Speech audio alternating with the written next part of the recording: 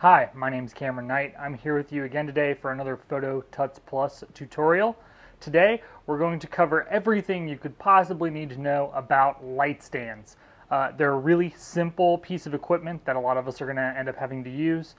They last a really long time, and I want to just point out all the little things that you need to know to choose the right light stand when you're making your purchases. And not only that, but to know what you need to get the most out of your light stands in terms of accessories and some tips on how to use them and set them up properly. So let's get started. The very first thing I want to do is talk about three different types of light stands. There are many varieties of light stands out there for you to purchase. I'm going to cover three main types. The first type here is the normal light stand. It has a telescoping stand part to it, you can see here. And it has three legs that sit on the ground.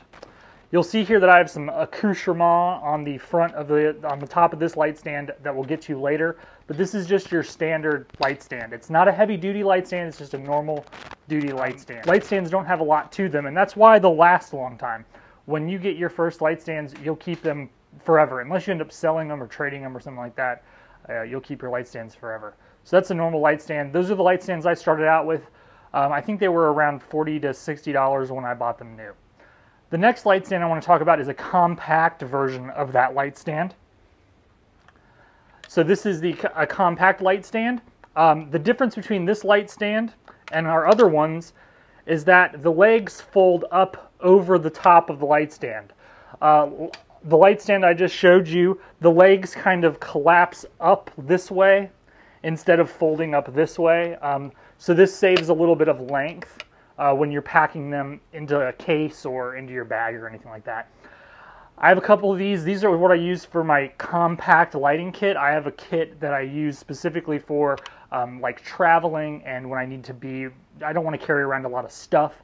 I carry a small lighting kit with this light stand, two of these light stands, and then some hot shoe flashes that all pack up into a very nice small package.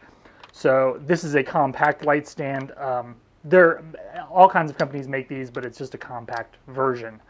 The other main version of light stand is a little bit more heavy duty for heavier lights, and it is an air cushioned light stand. So it looks a lot like our normal light stand that I showed you before. I can show you how these work. You can see that the leg section pushes down instead of folding over like we talked about. But the difference between this and a regular light stand is the way that the functionality inside the tube here when you collapse and extend the sections. There's a little bit of an air seal around the telescoping tubes, so if your lights were to fall, they won't hit really hard. So I'll show you this. If I squeeze this together really tight, it stops me from just smashing into it. And you can also see that it kind of is, the air suction kind of springs it too. So if I push down on this really hard, it won't ever hurt your lights if this happens to fall, or you don't tighten these fasteners up enough, you won't hurt your lights. So that's just an air cushioned light stand. These come in a lot of varieties, and many of the big heavy duty light stands that you're going to find are going to be air cushioned. But this just happens to be a small air cushioned stand. I'll show you the other stand again just as a comparison. If I were to loosen this and extend it, it just smacks home. It doesn't have anything to stop it from smacking and really hurting the light. This isn't something to worry about so much so with hot shoe flashes, but with larger lights with very fragile flash tubes or fragile modeling lights, it's really nice to have the air cushion there just to help you when you're taking the lights down, putting the lights up, just in case you slip, it'll keep your light safe. So the next thing I want to talk about is accessories that go on top of your light stand and all the things that you need to have to attach things to your light stand. So I'm going to get into a close-up view here and show you all of that. So this is the blank canvas of our light stand. It's essentially just the top of every light stand looks like this. The top of everyone looks pretty much the same. This is called a spigot. What it is, it's a brass piece. They're usually brass. And on top of that is a thread that is the same as a tripod thread. So you could actually screw your camera into this, but that's sort of a standard thread size for all types of camera equipment. So lots of hot shoe adapters, all kinds of things use this type of thread mount, which is a 1/4-inch thread mount. You can also note here that there is a shoulder kind of in the middle, like a recess in the middle. That helps things that are screwed onto here from sliding off of here. So this is the basic kind of blank canvas. What we add to this is what really makes our lighting work, right? So the first thing I'll show you is just how a monolight mounts onto this. This is just a classic monolight. They slip right over the top. You can see that it sits on this shoulder right here on the bottom, and then it screws down right here. So that's how a monolight works. You can see here that the adjustment for tilting the head is right here, and this is for an umbrella mount. And a lot of other accessories for monolights mount to the flash itself. So there's no need to have any type of other things on our light stand because it's all built into the monolight itself. So if you're using monolights, that's all you really need. But if you're using anything else, you're going to need some other accessories. So let's take this off of here. Pretty straightforward. If you're using hot shoe flashes, like a lot of people today do, you're going to need an umbrella bracket, is what it is called. And this is our umbrella bracket. So this also loosens on the bottom. There is a hole. It slips right onto there, just like our light stand, or just like our monolight did. You tighten it down with this. And then with this bracket, all of our adjustments are built into this bracket because hot shoe flashes, speed lights don't have all the same accoutrement things that monolights have. So this tightens everything down. This is our angle adjustment. So if you loosen that big handle there, this will tilt forward and backward. That's important. The next thing you'll see above that is our umbrella hole here. So if you loosen this knob right here, you can slide an umbrella into this hole and then tighten it down and keep it in place. And then above that, you're going to notice a loosening knob here.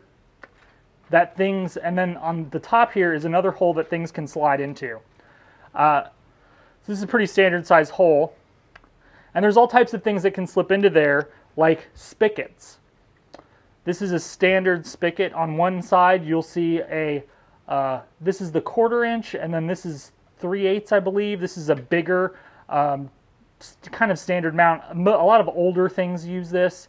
I have very, very few things that use this larger threaded socket, but most things use a small one. So you have that can slip right in there and then get tightened down. And then that mirrors the same mount that was on the top of our light stand. You can also get things for to quickly attach soft boxes, all kinds of stuff to slip in here. But you're going to need spigots. Usually they come with when you buy an umbrella bracket, it usually comes with a few spigots, but you're going to want those for sure. And the other thing that you're going to probably want right off the bat is a hot shoe adapter, which screws right onto your spigot. And then you drop it in there, and now you have a hot shoe. This is actually for a softbox adapter. That's why it has this extra slot right here. But there's the hot shoe. So it loosens up. You can slide any kind of hot shoe flash right on there. It's called a cold shoe. So I mean, it's for hot shoe flashes, but it's called a cold shoe because it doesn't actually attach to any kind of electronics or anything like that. It just is a cold shoe. Hot means that it has electric going through it. Cold means that it doesn't. Here's another type of hot shoe adapter. You can see the same type of thread mount in the bottom there, and it has the same type of hot shoe on the top, or cold shoe on the top, sorry. Here's another thing that would attach to that. This is an optical slave. This also screws into the bottom, just like our other things.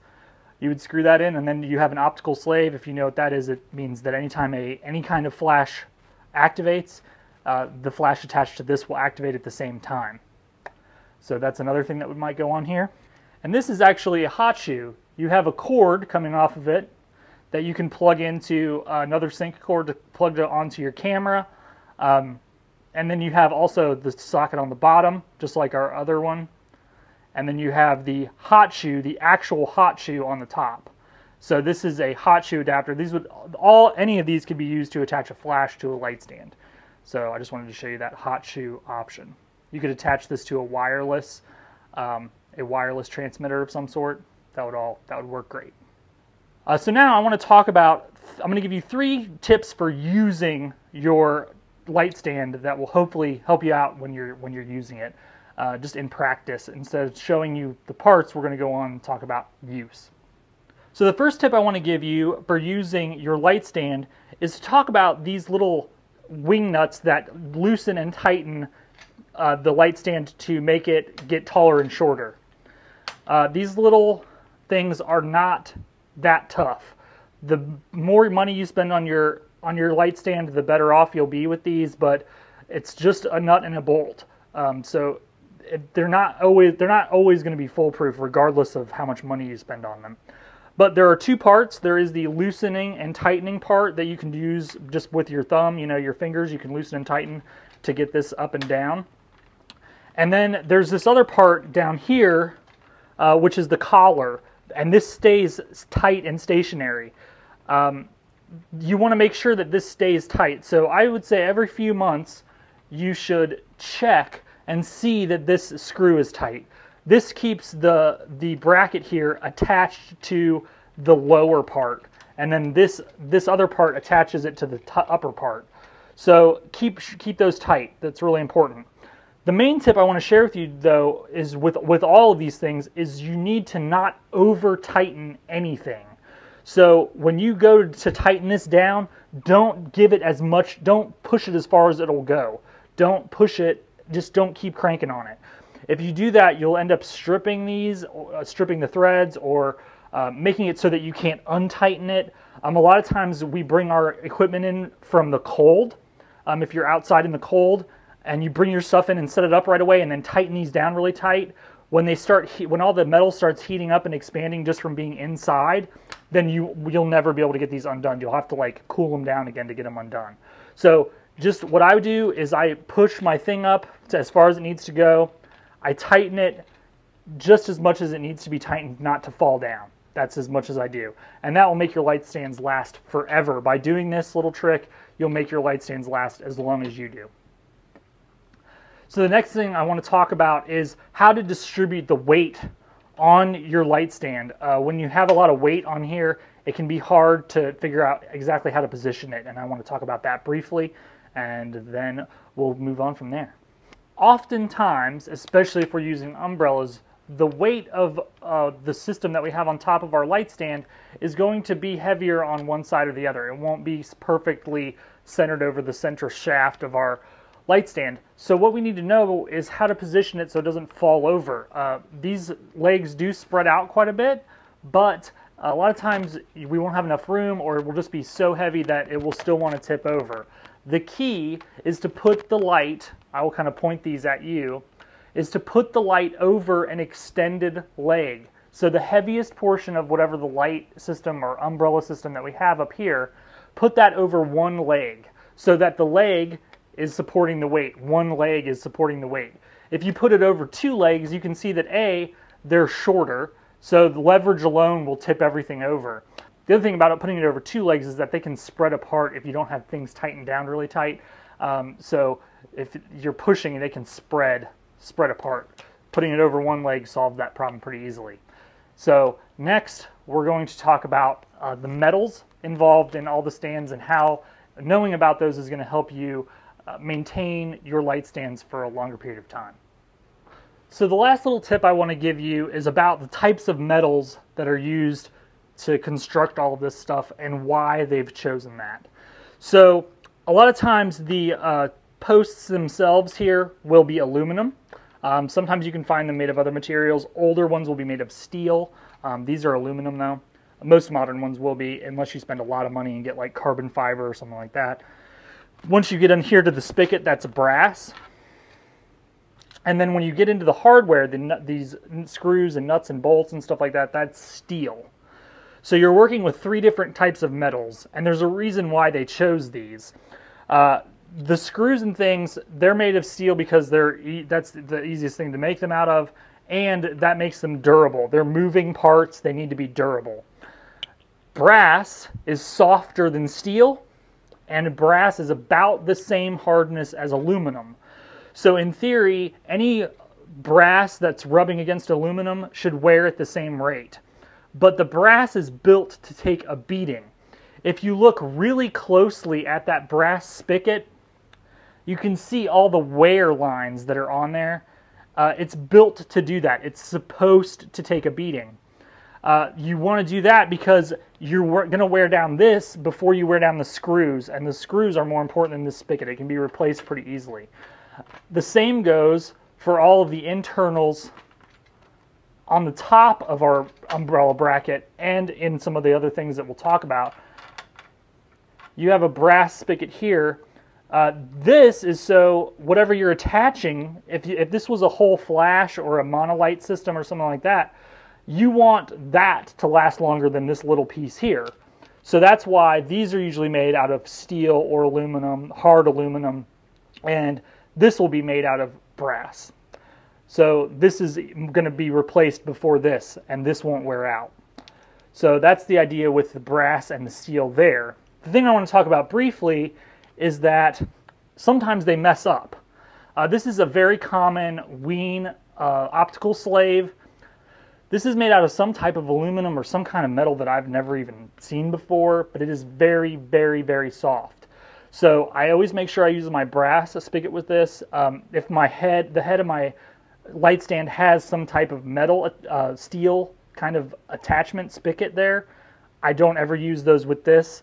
I always make sure I use brass, and I follow on my own rules about over tightening. I never over tighten this, because I've actually gone through a few of these and they do not last long if you really crank on the threads very much.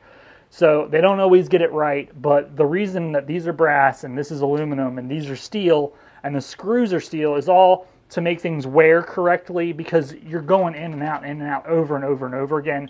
And not only that, but this is supporting a lot of weight, so you don't want the screw to snap off. You want the brass to take the brunt of the force and the wear.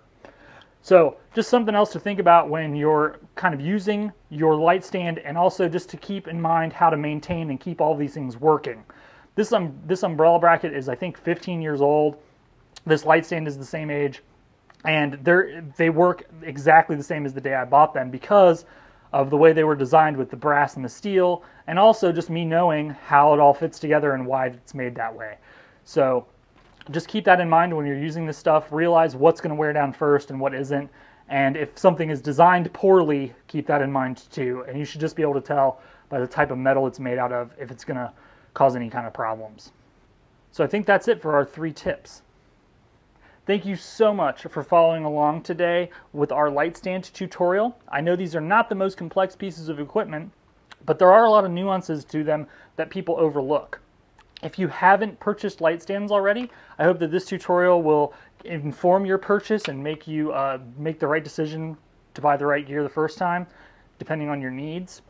If you already own light stands, I hope this tutorial helped you learn to maybe maintain them a little better, to use them a little bit more properly, to make them last longer.